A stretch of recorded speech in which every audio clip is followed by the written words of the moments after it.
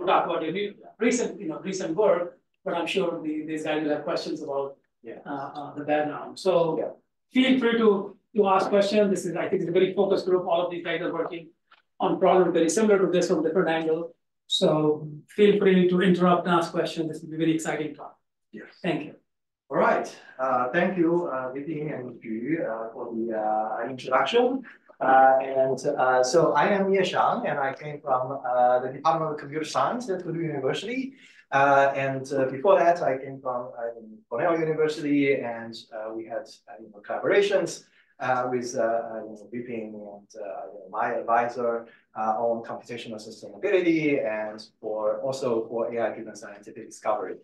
So it's a wonderful opportunity, and I'm very happy to be here.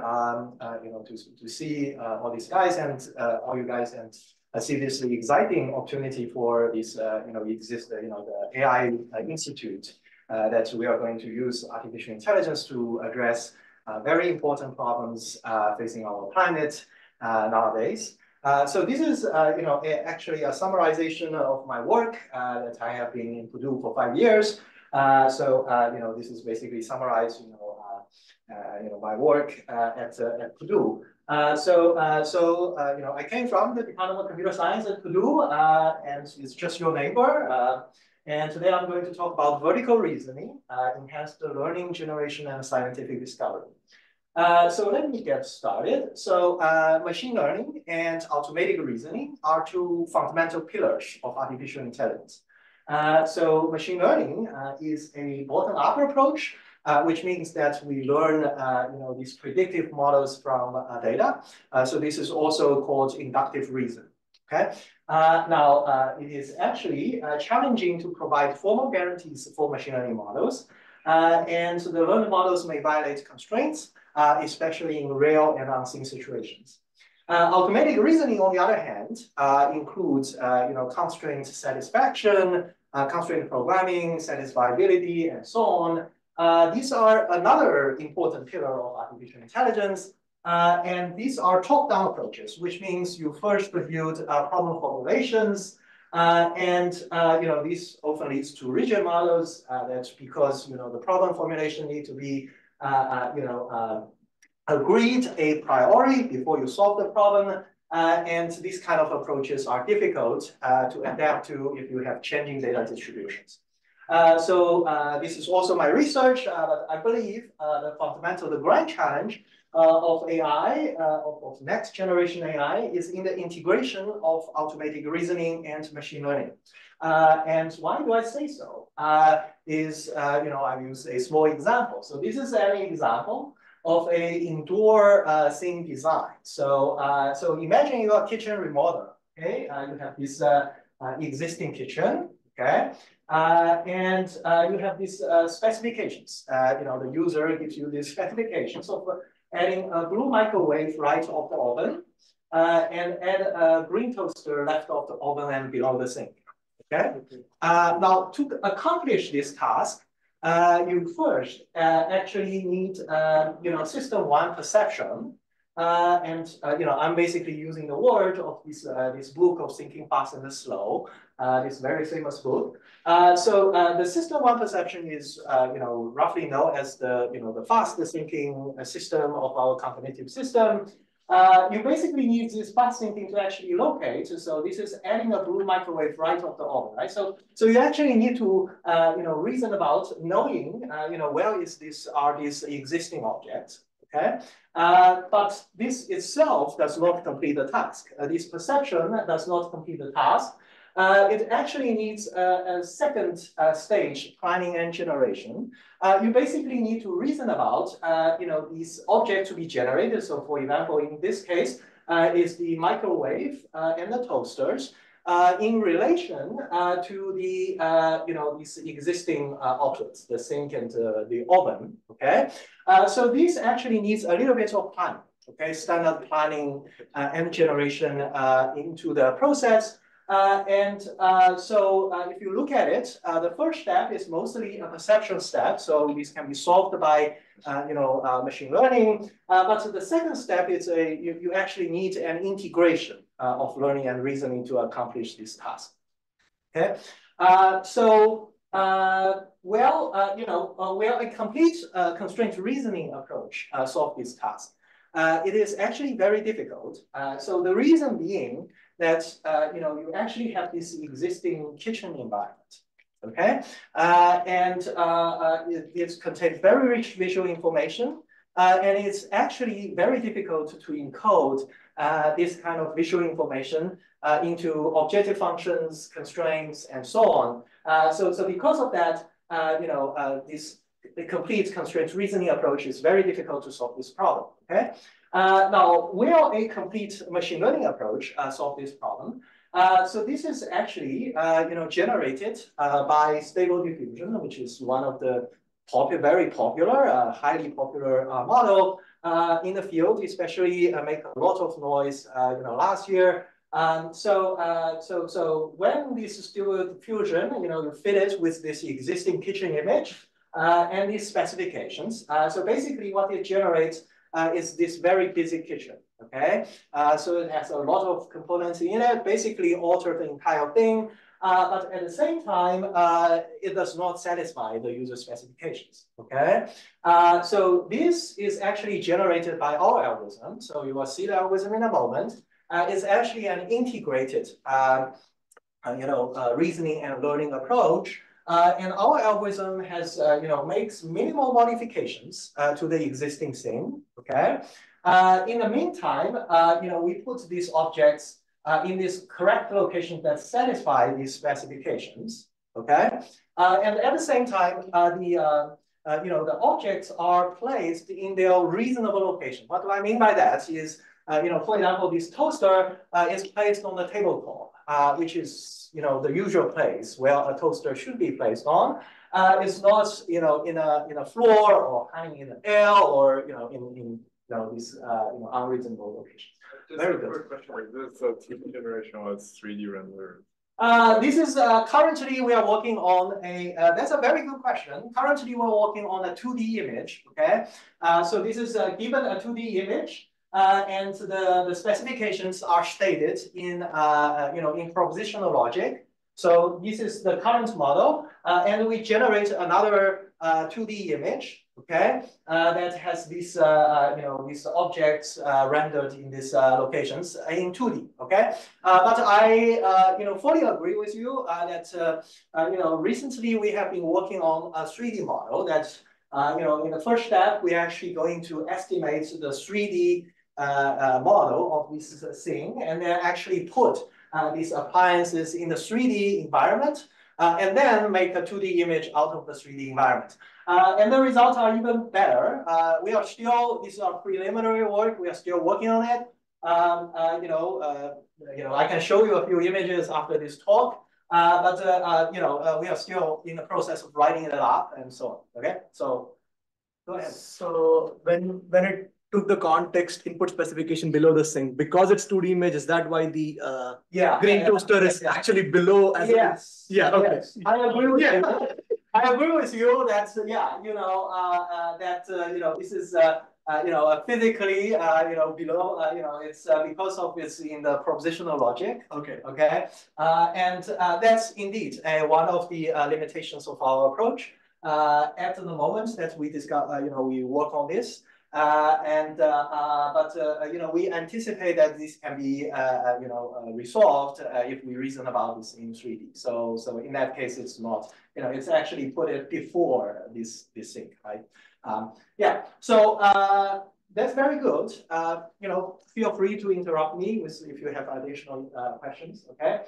So the integrated approach has 3 steps. The first step is a perception module. So this is really to reason about existing objects in this image. This is we use a neural perception module based on neural networks that is able to locate these objects in the form of bounding boxes. But this was supplemented by the second spatial reasoning module. And the spatial reasoning module is it's a neural and symbolic integrated approach. We first has this recursive neural net that actually make decisions on where are these objects to be generated.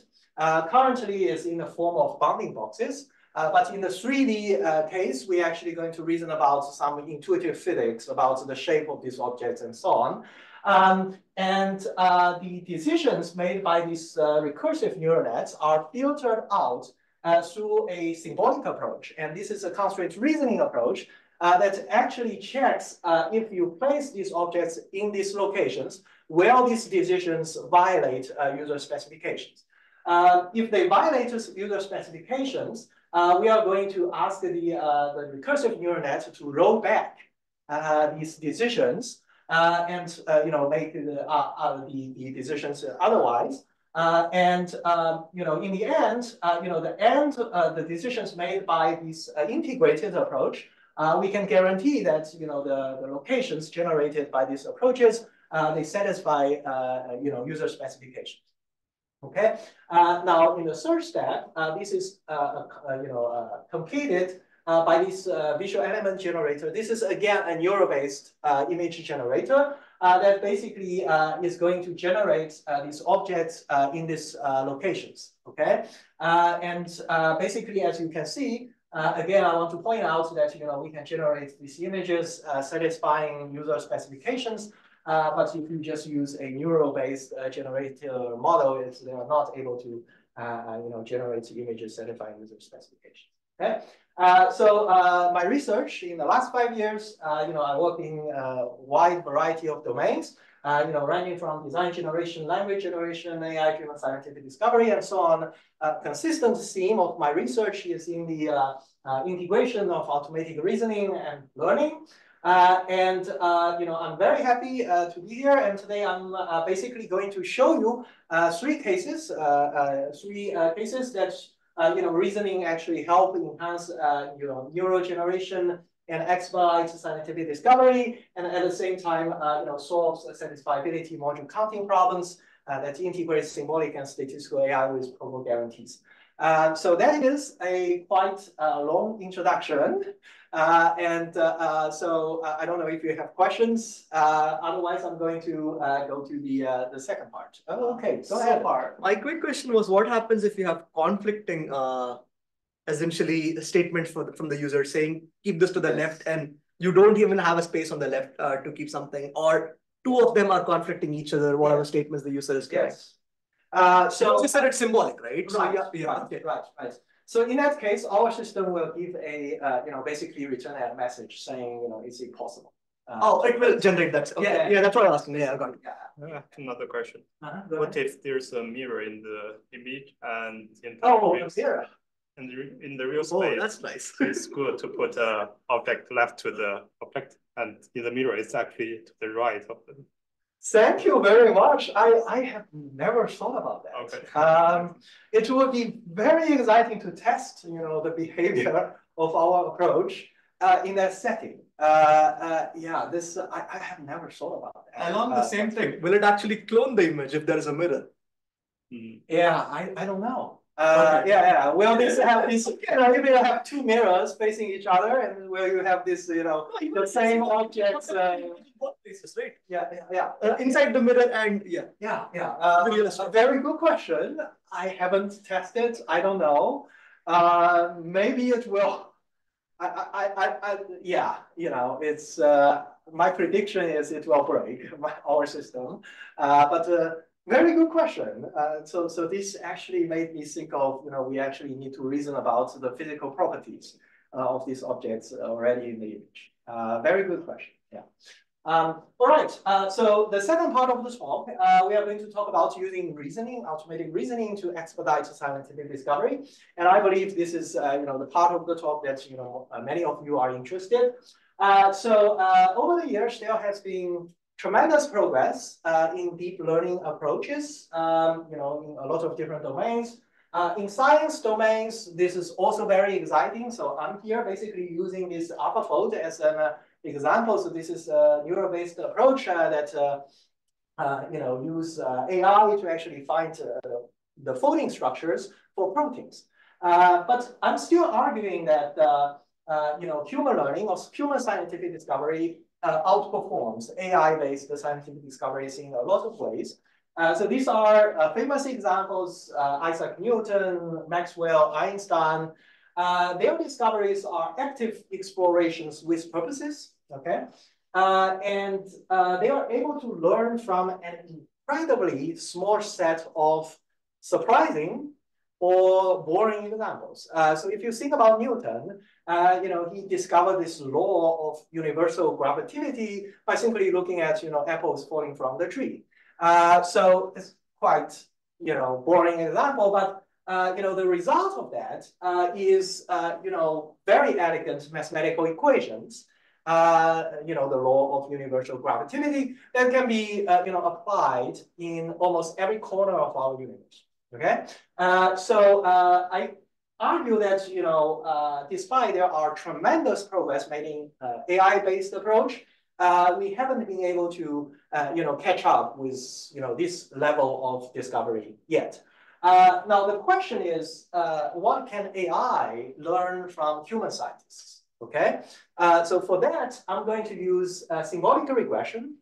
This is the task of learning symbolic equations from experimental data as an example.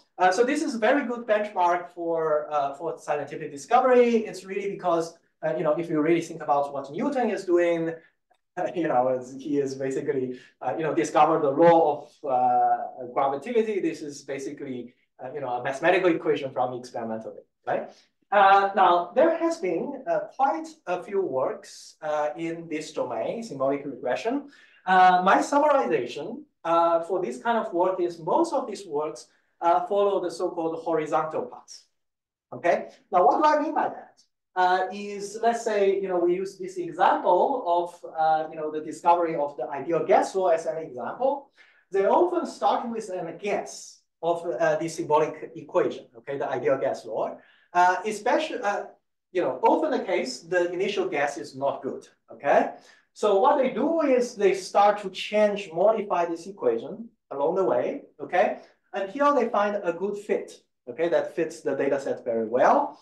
Now, if you plot the trace of this process, you will see that, the trace of the equation that they discover form this very zigzag route in this 4 hypothesis space involving, all the independent variables.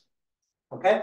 Now, this kind of approach, if you visualize it in this way, then they can be quite challenging, especially with this kind of equations with many independent variables. The reason is really because there are many candidate equations, in this 4 hypothesis space, right? And therefore, they may be very challenging. What we propose here is this vertical discovery. The vertical discovery coincides with the scientific approach, okay? So what we do, human scientists do, is, we start with simple models, okay? We start by holding all the independent variables as constant, and we only allow 2 variables to vary. So in this case, the pressure and volume, okay? And we use very carefully designed, controlled variable experiments. And we know that these 2 variables, they are inverse proportional to each other, okay? And then once we discover this equation, we add another independent variable into the play. And then we discover this new equation that involves 3 independent variables, and then more independent variables, and so on and so forth. So if you plot a trace of how we discover these equations, it forms this vertical discovery route that goes from small hypothesis spaces to the 4 hypothesis space. Okay. So does it depend upon what variables you choose to focus on in the beginning? Yes. Or you let it focus on any pair? So the first iteration of this algorithm is we fix an order. Of the so you know that P and B would be first. Yeah. We fix it. Or could you just simply say choose all pairs first? We tried that, and that has an order of magnitude increase better in quality of the equations discovered. So we let many different schedules, many different hypotheses compete with each other. That led to the increase. In the structure. And I'm assuming you are trying to discover these equations as a match to the data. Yes, right? yes. Now the data can be noisy, right? Yes. You know, even Yes. Newton, of Yeah. course, saw that it sort of fits the observations made by Right. people hundreds Yeah, of years before, yeah, right? yeah.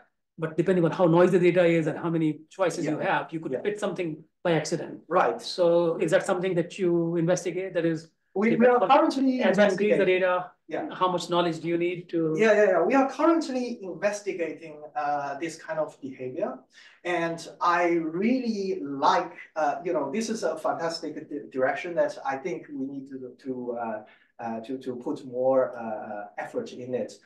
So this kind of it's what we discover in this process is we often discover this kind of surprising good models that has surprisingly low residual error compared to competing models. Exactly. And that was very surprising. And often those kind of models corresponds to good models, the good models along the way. So I think there are a lot of opportunities to actually discover, to actually explore this direction. We are in the process of doing that. And also this connects to causal reasoning about whether the noise is actually because of this kind of external noise, or whether it's brought by because we fit the wrong model. So there's a lot to do in that domain. What we present here is a starting point. I really agree with you that there are many things to explore. I think there's another point is that if we think about discovering equations as doing data fitting, I mean we can think of an infinite number of possibilities, yes. right? Yes. So there's a law of parsimony, I think, in scientific equations, right? You tend to use simple things to explain the data, right? So how do we enforce that? Currently, we are not enforcing that, okay? And the results are already encouraging, okay? But I agree with you that what I said, with answering to Vipin's question, is sometimes we find very simple equations that fits surprisingly well, compared to a huge pool of other equations, and typically those are right, are correct equations. So it's a very exciting domain to explore. But for this approach, we didn't do that yet. But isn't your vertical approach almost doing it in some sense? Because the vertical approach says go with small number of variables first, then add one more. Right. Yes. You already know you have a simple equation. Yeah. So you're studying that already. Whereas the upper red line is working with all the variables. Right. Yeah. And who knows what it might be. Professor, my thinking would be that would depend on what you start with. For some of the starting variables, you could probably reach in 2 steps, and that would be the simplest equation. Right. But if you don't start with that variable, you may have to go 5 steps to get a complicated equation. Which is why I was asking whether the starting point should be matters a lot. Yeah, matters a lot. Our empirical evaluation show that you can create orders, these equations that has orders of magnitude fitting errors, the difference in the fitting errors. So it matters a lot of different schedules, different variables to try. Empirical results show that it matters a lot. It's just currently our approach is that multiple strategy to compete with each other. But I agree there's a lot of things to explore. In terms of more knowledge-driven ways for identifying the correct strategy and how this separates with the noise. So are you actually penalizing for larger equations now? It's a good start. We are fitting equations, let's say 10 independent variables. Okay. And that is, already a big step compared to previous approaches. The previous approaches, they, for example, most of them use, this AI Feynman data set. That is basically all the equations in the physics textbook of Feynman physics. And those equations are, roughly, on the order of like two to three variables, or even like single variable equations. So it's already a big step, but it's not, at a stage of 100 variables, 1,000 variables. Thank you. Okay.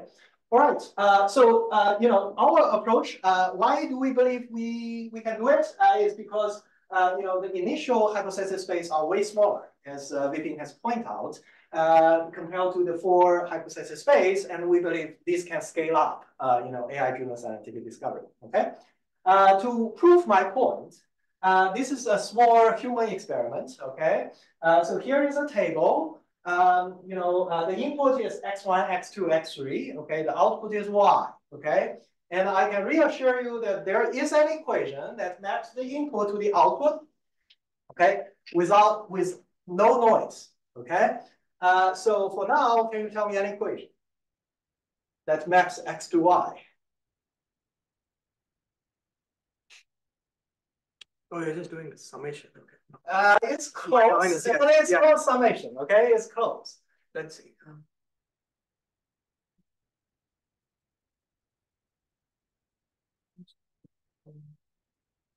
It's difficult actually. So let's do this. Multiply the first and second and subtract the third. It's very close, but it's still okay. Just mess up. Okay, it's fine. Yeah, but it's very close, very close. How about I'm showing you only these rows. Can you tell me an equation that maps the input to the output? Yeah, multiply the first and second and add to the third. Yeah. Okay, so for other people, can you tell me an equation that maps the input to the output? Well, if you know the answer, then this is the equation. Okay, so for this restricted case, 2.5 plus 9.5 is 12. Okay, 1.8 plus 3.2 is 5, and so on. Okay. Yeah, x1 plus x3. Yeah. So how about these rows? Still multiply first and second add to that. Yeah.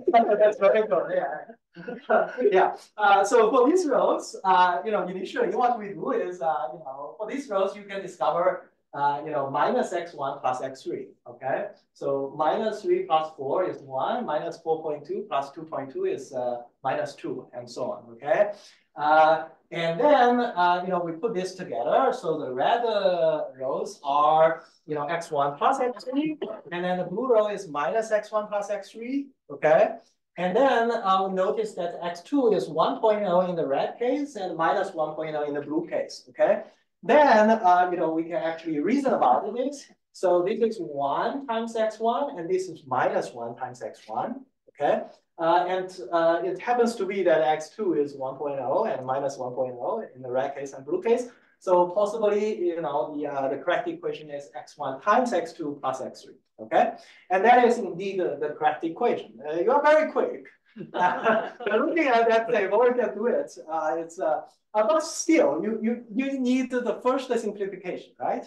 The first, I basically get rid of and only show you the red ones, right? So you still see that, what we did in this red and the blue cases are basically this vertical discovery. It's actually, we control the values of these x2s, okay? In the red row, we control it to be 1.0, and in the blue row, we control it to be minus 1.0, okay? And these basically, once you control the values of these x2s, you basically can take it out of the picture. Now it's simplify the problem. You actually only need to consider 2 independent variables, okay? And because of that, this is why, this simplification leads you to discover these equations faster, okay? Our approach is just basically a implementation of this idea using artificial intelligence. In the first step, what we do is we fit an equation that maps the single input variable to the output, okay? For this approach, we fix a fixed order, okay? And we use genetic programming. This is actually not important. You can use other symbolic regression approach. We use genetic programming to map the single input to the output. Because there's only one input, the fitting usually is easy, and therefore you can find these equations. Then in the second step, we allow one more variable to vary. And we ask genetic programming to expand the equations found in the first round into an equation that involves these two variables. Okay, and then this step gets expanded again and again until we find the full equation. Okay, so that is basically our approach.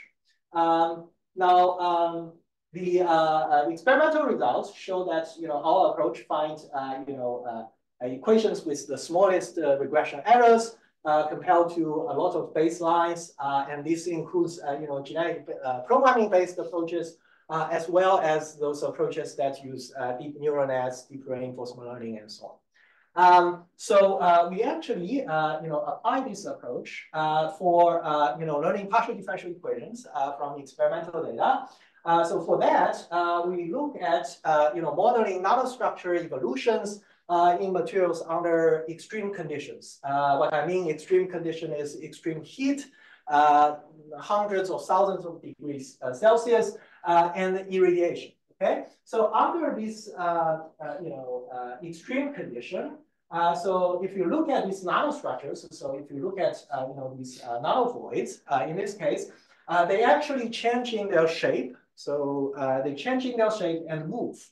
So they are jiggling around. So if you track of these small nanovoids, so this is in electron microscope. So this is very small. This is 200 nanometers.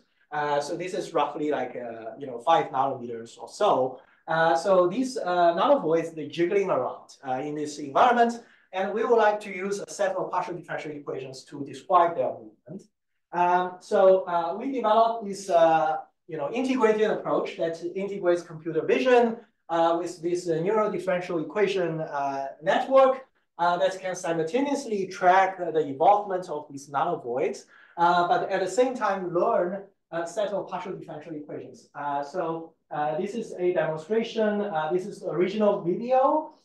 We can offer close to 100%.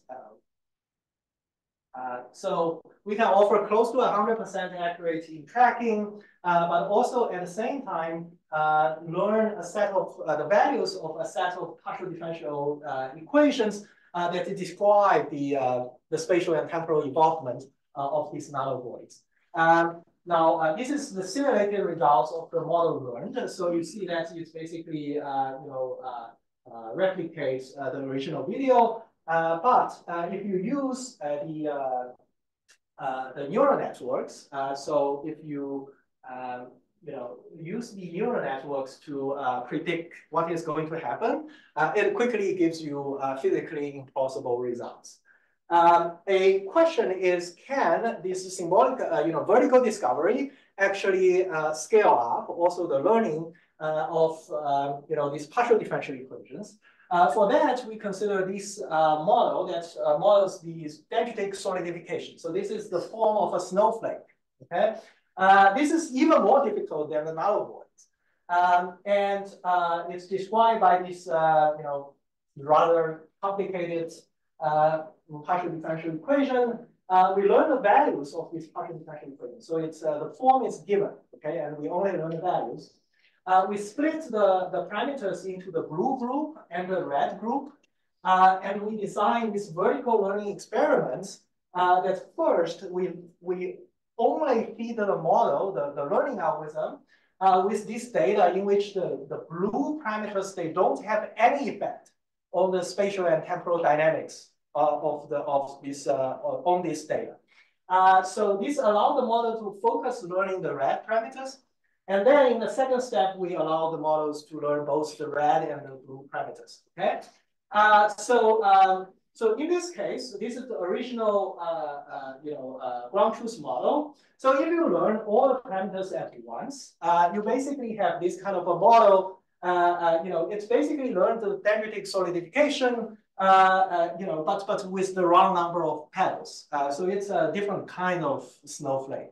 Okay. But if you follow the vertical learning experiments, you are basically going to discover the ground truth model. So it's the snowflake, the exact snowflake that you see from the ground truth model.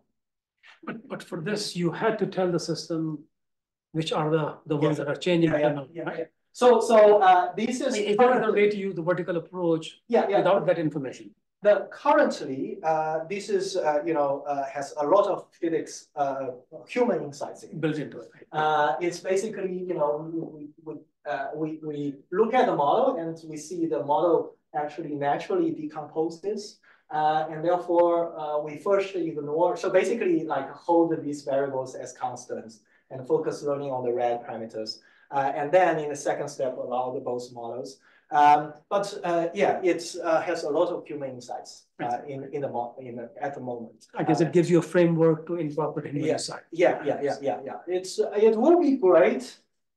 Incorporating physics insights is good. You would look at it this way, in a positive way. It's actually good. I mean, you said you're holding it constant, right? Would it matter what constant you hold it at? In this case, it doesn't matter. So in this case, in the first step, the experimental data we fit into the model. No matter which value these blue parameters are, they have exactly the same dynamics. Oh, okay, got it. So at the moment they don't. You can design other kind of experiments and fit it with other kind of data that maybe this has effects. Okay. What I said, we showed this vertical symbolic regression task, and this is the idea of building this incrementally more and more complex models, and we show that this expedites learning PDEs from experimental data. And to look into the future, I really think this is what I really want to communicate. Is in the past, this symbolic regression has been a pure learning task. This is really because the input is data, the output is model. Although the model is a mathematical equation, but still they are models. So because of that, most of the work, 98% of the work, follow this classical machine learning pipeline. Okay, what we show here is another possibility that we don't have to discover the ground truth model upfront. Okay, so learning this full model in the full hypothesis space upfront. Instead, we can decide, what are these reduced hypothesis space, and what are these, controlled variable experiments that can, help us in finding the final model. Okay, and this, I believe, we can use automated reasoning to actually decide, what kind of data we are collecting and what kind of hypothesis we are forming and so on. This will, complete this feedback loop, and in this case, even expedite scientific discovery even more. Okay, so this is basically the high-level idea that we. So how does this work relate to or distinguishes from what Nathan Kutz and Steve Brunton's group is doing in Washington? I think what they do, they don't have the reasoning, but they just have data to model. I mean, is that? Yeah. What do they do? They have this SIMD. So the SIMD is basically a sparse regression task that they basically formulate this as a sparse identification. So I think we are from a different angle. I believe that they are building the full model upfront. Okay, and I believe that this is a horizontal approach. Yeah. They are also building these models upfront. So learning the full model, and I believe our approach, this incremental approach, can expedite their approach as well. Now, of course, they have recent work that actually builds this integrated wet lab that integrates data collection and hypothesis forming and experiments. With this AI, that I think is one of their recent work. I think that is closer to our work. I see. But it's still in terms of it's a little bit different. But to put it in this way, I believe this approach can also scale up SIMD. Because it's orthogonal. Yeah, it's also it's another dimension. It's a vertical approach, so you can always apply it to the horizontal. But wouldn't SIMD be closer to the red thing at this point? Yeah. Yes, it's close to the red thing. Yeah. So my point may not be totally relevant, but this triggered me to start to think about the way we train neural networks. I mean, we train very large neural networks and we burn GPUs, right? We burn money. And then people start to say we need to deploy small models. So let's do knowledge distillation, let's do quantization, let's do compression, right? Yeah. Can we do, neural network actually in this way? If we can do it this way, that's much more efficient. Yes, right? yes, it is something that's that's worth exploring. Okay. How to do it, I'm not completely sure. But definitely, if we can have a series of neural models, right? That it's actually the first stage of the neural model predicts course, this dynamics in the coarse level, and then it gets refined by later stage neural models. It's going to be very exciting. I don't know how to do it. Okay, it's something if we can do, that will be great. Yeah, that'll save a lot of GPUs. Yes. Yeah. And then that's one of the pain points, right? One more thing. So in your vertical approach, I guess at some point your model decided not to include any more, to include more variables. But how do you know whether this is come from the noise or come from like you are not including sufficiently enough variable? So for example, yeah, if we consider Newton's and Einstein's gravity equation, so Einstein's help us decide, okay, there's a very small term missing in the equation, but you don't know whether this is because of noise make your model stop or not enough. Yeah. Very, very good question. So the starting point I do this, okay, I started to work on this is, if you really look at what Einstein did, okay, it's really solving a nuance. If you think about it, Newton's model works great 99.9% of the time. It's only in that very, very extreme long tail scenario it start to break, right? If you use the standard machine learning perspective, that should not be anything to worry about. Because if you think about it, it works very well in 99.99% of the time. So it's not anything to worry about. And Einstein said, let's don't be satisfied with that. That is actually not because of a noise. It is actually because of a deeper fundamental thing that resulted that the model did not predict very well in this super high speed and in super high mass, right? This situation, and that takes quite a lot of belief in it, right?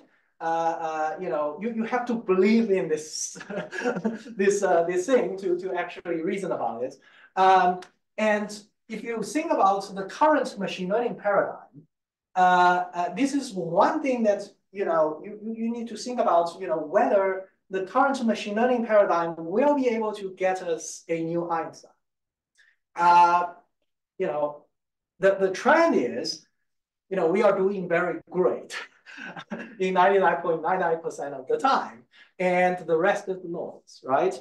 So the starting point of this approach, we thought about it is, and we really want to say, can we build these active scientists that are not satisfied by these, the common, if great feeling, right? And with a minuscule change in the noise. And can we really do a Einstein, build an Einstein, using AI? That was the starting point. Now, of course, if you're asking me whether I can do it with the current model, the answer is no. But this is what we have been thinking, and we hope we can build something that is different from this idea of larger models, bigger data, and discover everything. Yeah, and do you think, for example, probably to me, I believe horizontal path is a better way if we want to discover like something Einstein did, because it first includes all the variables. So we don't have to worry about narrowing your starting space point. down, right? In this case, Go ahead. So I mean, horizontal model at the beginning, it includes all the possible variables. Yeah. So we always need to do is to narrow it down instead of be something go bottom It's up. difficult, yes. So, but at least it's optimality perspective, I think that should give you the most optimal solution. Right? So our empirical result, our empirical evidence show that if you impose these kind of models with all the independent variables and ask the model to learn an equation in the full hypothesis space,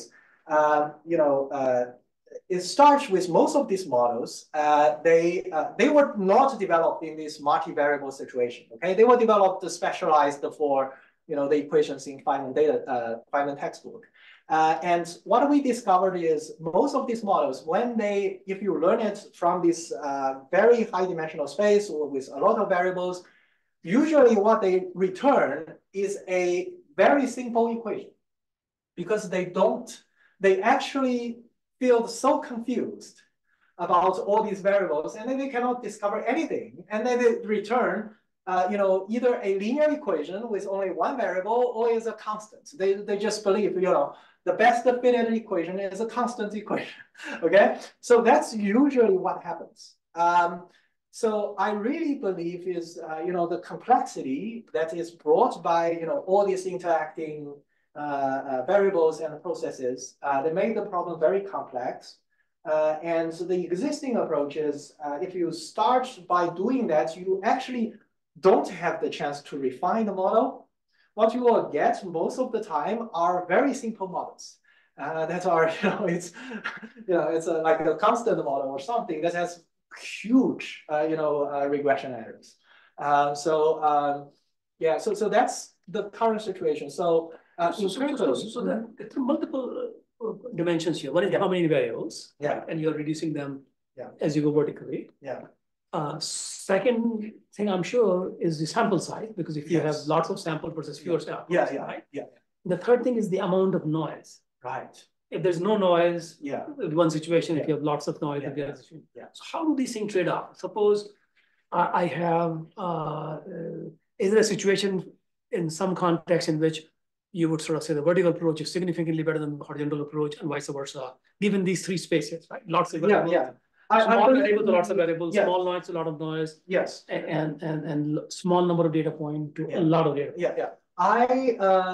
So our empirical results show that the data size, the noise plays a vital role. Okay. So if you turn up the noise a little bit, it will choke most of the approaches, including the approaches that we developed. Yeah, but which one chokes first between horizontal? The horizontal ones. Yeah, and that sort of makes sense. Yeah, that makes sense. It's looking at that's the vital fact. The data set size is sort of like, as long as you are in a reasonable region, it's okay. Yeah. So, but I agree with you that this needs more systematic study of the three factors. Yeah, but your definition of data being in a reasonable region will also depend on your hypothesis equation starting, right? Yes. So what I'm saying is really, tens of thousands of data points, something like that. But it's a very rough range. Yeah. But I agree with you that we need more study in this detailed study in this picture. Okay. All right. So finally, we have 15 minutes. I'm going to talk about the third topic. It's also very exciting. And this topic is we are using reasoning to solve this satisfiability module counting problem that integrates symbolic and statistical AI with proof of guarantees. So for that, I'm going to use the process that we discovered this process. Okay. So in 2020, we actually discovered that automatic reasoning enables learning with proper guarantees. We work on the Markov random field model. This is, if you don't know about it, you should. This is one of the highly influential model in machine learning and with many applications in computer vision, natural language processing, and so on and so forth. If you look at the original paper, this is the conditional random field paper. It received 18,000 citations. So this is one of the most influential model in machine learning. Okay. However, the probabilistic inference and learning of this model is intractable. In fact, it is highly intractable. It is beyond the NP complete. Okay, so this is basically the task of finding the maximal likelihood estimation, the MLE for Markov random fields. You see that it actually contains this the computation of the partition function. This is basically the sum of an exponential many terms in this model. And this makes this, the learning part. So this is actually getting the MLE, the maximal likelihood estimation for Markov random fields, highly intractable. In fact, it's beyond the NP completeness. Okay. So what we discovered in 2021 was that we find an algorithm that converged in linear speed towards the true MLE, the true maximal likelihood estimation in linear speed. Now there is a big asteroid there. It's not saying that we find a algorithm that has linear, that runs in linear time to find the MLE. Okay, it's a stochastic gradient descent based algorithm. But in each stochastic gradient descent step, we actually need to solve NP complete problems. So this is an approach that reduces the problem from highly intractable, meaning sharply hard, into an NP complete problem. So it's reduced the problem from highly intractable to an intractable problem. Okay, but at the same time, we are able to reason about how far away we are from the true maximal likelihood estimations. This is the first time ever anybody can do this. Okay. Now, similarly, we look into this stochastic optimization problem. These are problems with a lot of applications in operational research, econometrics, robotics, and so on and so forth. These are the problems that finds policy interventions that maximize or minimize the expectation of a stochastic function. And these kind of problems are also, you see that it also has this intractable model counting embedded in the problem, and therefore it's also highly intractable. We find the first algorithm has linear convergence rate towards the global optimal. And we also look at these games. So this is in game theory. We look at these leader-follower games in which you have a leader that commits strategy before the followers. These are the so-called Zuckerberg games. It has a lot of applications in computational sustainability, AI for social impact, and so on. We specifically look at these quantum response games in which the leader and the followers, they both act probabilistically, and they have exponential large action spaces. We again find these algorithms with linear convergence speed towards the true Zuckerberg equivalent. So we can solve this game up to optimal using our approaches. And that has never happened before. So after these many successes, we ask ourselves, why we are, finding this, discovering these breakthroughs again and again. What do all these problems have in common? Now, all these problems are integrations of symbolic and statistical AI. Basically, these kind of problems are, imagine if you have a set solver that can reason about probabilities, then you can solve all these problems. Okay, because of that, we come up with this new logic language. It's called satisfiability module counting. That basically adds to the standard satisfiability a new modules theory, and the module theory is about probabilistic inference. Okay, so SMC, this kind of language, decides the truth of Boolean formula that involves these predicates whose truth values are determined by model counting, by probabilistic inference. Okay. But in the symbolic, does it need to know the binary, or can it work with fractions? So you can do fractions, right. Yes, but that will lead to larger models. Okay. But for now, you're assuming binary. Yeah, for now we are assuming binary. Okay. So what does a satisfiability module counting problem look like? So here is an example. Find me a hotel, so my expected working time to travel AI, and to either one of the two cafes are within 30 minutes. So what you do is you have these expectations. But then you need to connect the expectations with this, N and O's, okay? Then you need to write these expectations as this model counting problem that, you need to actually reason about the random variables, okay? This leads to this sum of exponential large sum that has the exponential large number of parameters.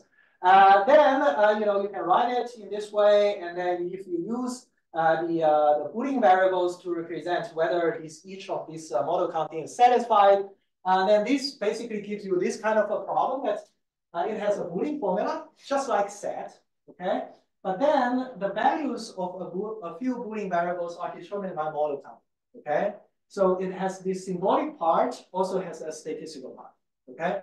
So this is what we mean by this SMC problem, that is basically has this Boolean formula, but then the values of a few Boolean formulas are Boolean variables are determined by model count, okay? For our paper, we work on this slightly relaxed problem that we replace this one bidirectional implication with one directional implication, okay? But our approach is very exciting. The approach first, in the first part, is to reduce this SMC problem that has model counting embedded in it into a set problem, okay? And then we use a standard set solver to solve the problem. If the set solver says it's satisfiable, we return satisfiable. If it says not satisfiable, we return not satisfiable, okay? We can show a constant information bound for this problem. The constant information bound stays in this way. So if the original problem is satisfiable, if you tighten the model counting by a multiplicative constant, the SMC problem is satisfiable if you tighten this bound by 2 to the C, okay? Then our approach will find the satisfiable solution with high probability, okay?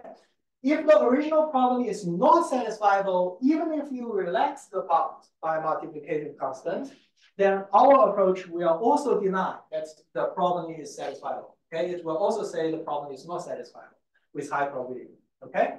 Now, why can we do that? It's because of an exciting connection between model counting and solving set problems, subject to XOR constraints. So for that, we are really considering, unweighted model counting problem that is, counting the number of solutions to a Boolean formula. Okay. The weighted model counting, probabilistic inference is weighted model counting, but there is this transformation that is, we don't want to discuss this for this talk. But for this Boolean formula, it has these two models, okay, these two solutions. What makes it exciting is if you write all the constraints, all the XOR constraints, that involves X1 and X2. So an XOR constraint, so X1, XOR X2 is true if and only if one of the variable is true, okay? So the exciting thing about it is you can look at whether this model, each of these models satisfy this XOR constraint or not. 1 means it's satisfied, 0 means it doesn't, okay? What you see is each of these models satisfies exactly half of the XOR constraints. So 50% of these rows is 1, columns is 1, 50% is 0, okay? Now, why does that? Is that an interesting fact? Is because if you consider this formula that connects the original f of x with this randomly sampled XOR constraints from this set, okay, uniformly at random, then the number of models, the number of solutions that satisfy this is half of the number of solutions that satisfy this, okay, the original f, okay? So because of that, we can do a very interesting reduction. So if we want to know whether there are more than 2 to the 3 solutions to this set formula, so here I'm using the red dots to mean there is a solution, okay? And we want to know if there are more than 2 to the 3 red dots, okay? What I can do is I can start adding to this formula XOR constraints, randomized sampled XOR constraints. And I know adding 1 XOR constraint I'm basically getting rid of half of the red nodes. Okay? I can keep doing it for a second time and a third time. Okay?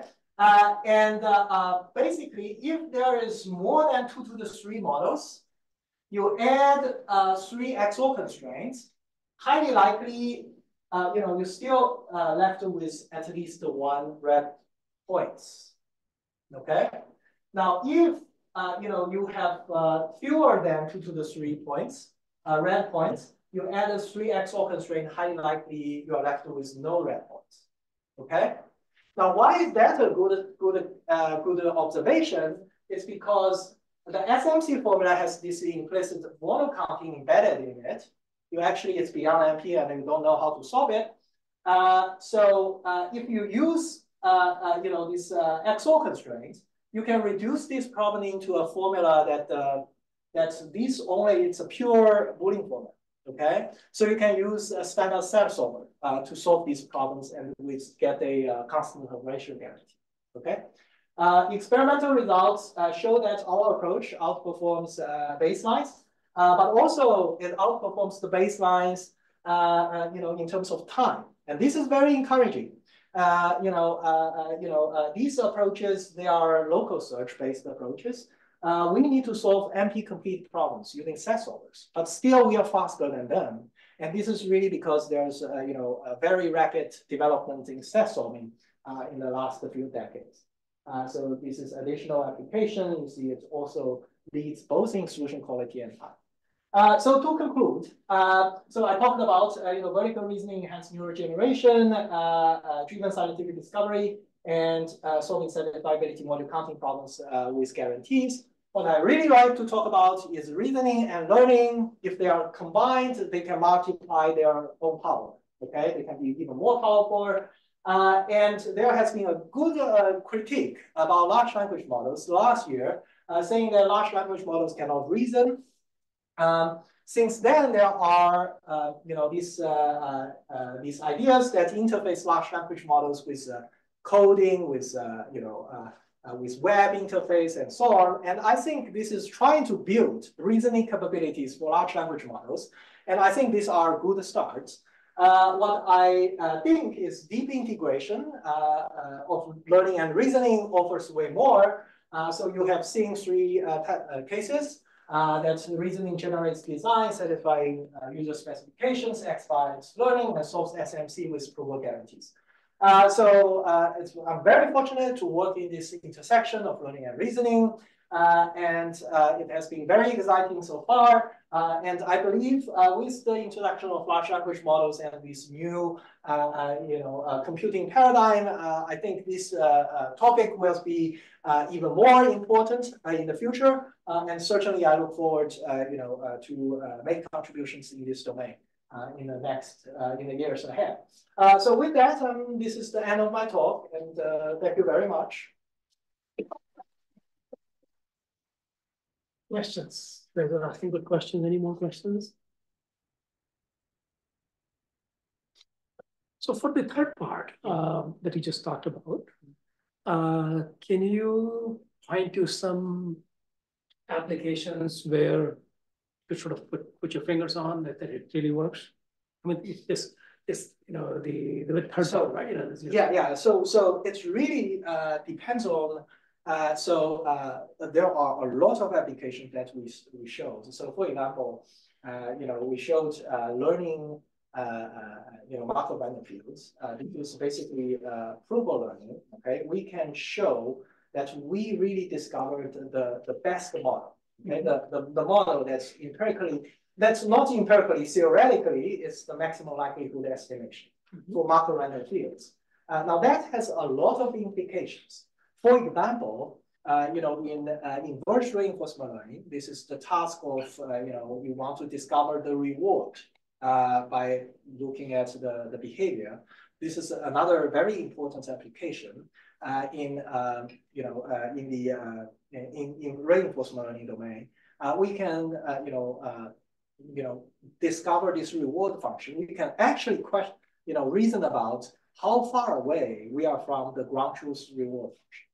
Okay, And in terms of stochastic stochastic optimization, these are the problems. So, for example, in energy, applications, we want to find these policies that can, at least give us, assurances, these, confidence assurances that, there are reliable energy supplies. Or in, in the disaster preparations, these are the, we want to find these, city plan that can ensure that when this earthquake happens, if it is 1 out of 1,000 years, this kind of earthquake, we still have safe evacuation plans. We want to have these kind of guarantees, okay? And all these kind of approaches, previous methods, most of them, they are based on optimization. So they find a plan, okay? And they can tell you that empirically this plan works better than, empirically I tested, for the test cases that I consider, it works better than, the other approaches. We can demonstrate, we can show, we can give you this kind of bond that tells that if, this is 1 out of 1,000 year, earthquake, we can guarantee you that the people can, safely evacuate, okay? So we have these probabilistic guarantees, which, in today's machine learning, we have these people that, they really are so much into the, good empirical results. But if you are in this safety critical regions, okay, that you need a reliable, policy interventions with approval guarantees and so on, that these are the applications that, I think our approach are basically the only one that's right now capable. Okay. So I was thinking from your probable guarantee perspective, you're saying if it's once in 1,000 year earthquake, you said, if I'm not remembering it wrong, you can say for a fact that it's highly probabilistic that that'll happen. Yeah. But that's not necessarily the case for 1 in 1,000 years. So we can prove this kind of bond. Okay, the bond we can prove. The bond we can prove is this happens with very high probability. Okay, so the bond we can prove is this thing. We will discover a solution in which it satisfies this kind of guarantees. Okay, with very high probability. Okay, you can formulate the problem negatively. You can use negations to formulate the problem. You can say, can I find a policy intervention that only breaks in 1 out of 1,000 years. Okay, so you can use this negation in the formulations. Okay, and then you use a very small probability on here. Okay, and then you can say, I want to be super safe. Okay, so you can bump up the this guarantee. Okay, you can say that in the very worst case, 1 out of 1,000 years, these will break this threshold, but the threshold is a, it's already, I'm very multiplied, I'm already, on the safe side. Okay? That was what I was thinking. So that's basically, what you can do. Thank you. Very good. More questions? All right, but just one last question, and of course for many of you in the audience, you won't remember it, but 30, 40 years ago, the biggest debate in the AI was declarative versus procedural. And declarative is the one that sort of would refer to the logical statements of fact, which is sort of what you're carrying over, right? You can use the first order logic or descendants. And procedural, of course, is sort of very different. You have a procedure executing to get a job done or a rule getting done, and the machine learning of the kind that we do today was sort of not on the radar screen of the people back 40 years ago. Yeah. So you are combining the logic part with machine learning part, right? You know, that's what you're trying to do in this. Try to bridge the two the two paradigms, right? The two very different paradigms. And doing them in a synergistic way as opposed to just pasting them together. Very interesting. All right. Very good. Well, let's thank the speaker. Thank you. So for the lunch, I'm going to take it. You check, you tell them the number. You have the number? I think it's, okay, so, okay, I think you remember the number, 6776. Shaman, did you watch all those previews? I watched the first one. Yes, Yes, I haven't watched. It's pretty long. It's the first one 3 hours. Yes, okay, let me charge to make it. Yeah. You can do that, Yeah. but you know, just 6, 7, 6, yeah, same. I finished only one, I have 5 more. Oh, I haven't finished. Why they get so much? 6, I 7, know, 6. 6 hours. I had ICML last week. 5 papers. Both weeks have just gone into reviews. Review papers? Yeah, last week 5 papers ICML, this week 6 papers KDD. Any of you want to join, you know, Arvind and I for lunch? Thank you very much. Wow, thanks. Yeah, Thank you for With the speaker, right? Yeah. You go to the James meeting?